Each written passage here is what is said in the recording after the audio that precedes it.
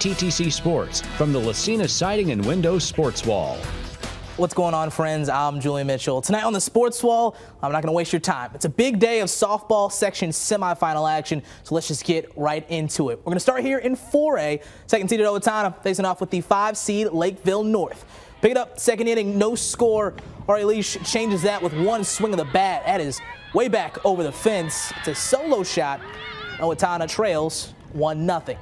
Still in the inning, Leah Rearson gets a good piece of this one, and it is just out of reach for the left fielder. North will score another on that hit. And jump ahead to the fourth. Owatonna down 3-0.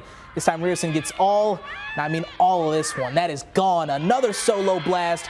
It's a 4-0 advantage.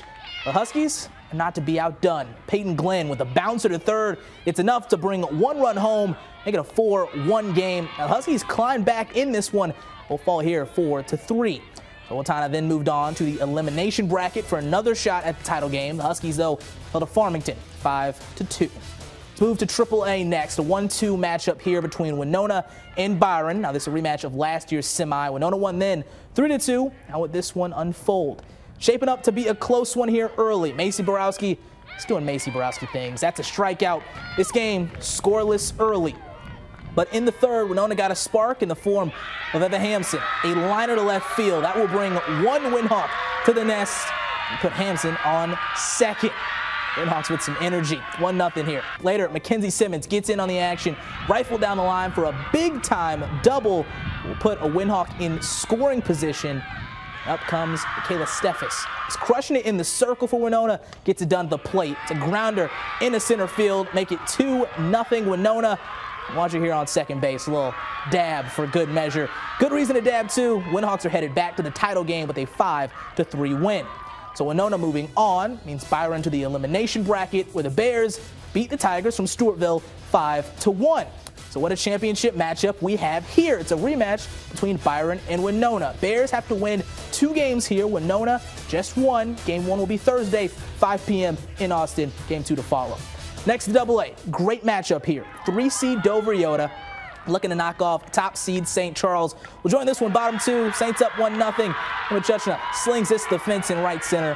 One run comes in, and another will cha-cha slide on home. A 2 RBI double puts St. Charles up 3-0. Still in the inning, Grace Moringa hits a grounder. It just gets out of the fielder's glove. Another run scores. St. Charles with a 4-run lead. But that won't clip these Eagles' wings. Miranda Palmby laces this to deep center to get DE on the board here, 4-1 now. St. Charles, though, just too much in this one. Caitlin Chutchna, big hit to left center, add another to the tally. Saints starting to open this one up some more. St. Charles reaches the section championship game, taking this one 8-1. The Eagles face off with the Crescent in that elimination bracket final. DE is headed to Thursday with a 5-3 win. What a rebound there. So there will be a rematch in this championship as well. Dover Yoda versus St. Charles. Thursday at 5 p.m. with the game 2 to follow if the Eagles win game 1. Lastly, 2 single A. 3 seed Wabasha Kellogg facing top seeded Bethlehem Academy. This game a rematch of last year's section title game. Pick it up in the 5th, no score. This ball's punched. Ella Stark makes the grab. That's 1. Throw to second. 2. The throw to first is high, so that run's scoring, right? Or not. That ball, it's in the catcher's hand. It's a triple play. Wabasha Kellogg turning up. What a sequence. Both pitchers, both defenses playing so well. That's Morgan Wilson there, collected a K, keeping this thing scoreless. Top of the 7th, still nothing. Wilson comes up big at the plate. That'll leak in the center. The first run of this game scores. WK now 1-0. The Falcons still have to hit. Last chance here, final out. Wilson picks it up. That does it. Wabasha Kellogg falls in a well-played game, 1-0. Wabasha Kellogg went on to play Hayfield in the elimination bracket final, where it is the Vikings getting the win 13-4. So that is a full run through the elimination bracket for Hayfield after dropping its first game of the tournament.